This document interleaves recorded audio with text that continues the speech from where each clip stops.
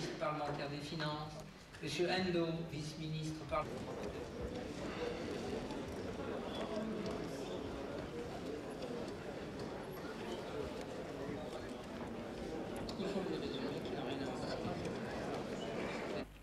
Premièrement, une croissance durable, soutenue, riche en emplois.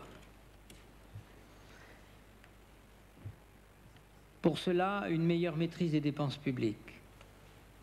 Pour favoriser l'investissement,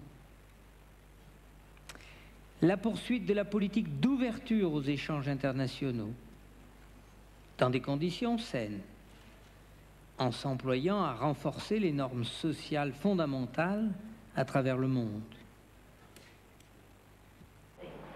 A sort of false distinction was given to what the President actually said. I mean, the spin given, the interpretation given was that, in a sense, you should either have the deregulation, flexibility of labour market route, or you should have the social protection route. It seems to me very clear that you want a combination. You must first have the jobs to deliver. That point was made terrifically strongly by Mr. Brown, the US State Secretary, this morning. He said it's very interesting to talk about qualifications and training, and I quote his words were, and it's terribly important. But unless you have jobs, there isn't much point, and for that you need to have a dynamic economy.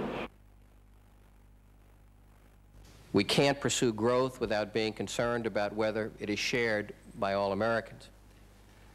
We must not pursue policies that risk slowing growth or handicapping our private sector in a rapidly changing global economy. The message of Lille, therefore, is that we must and we will pursue both of these goals together.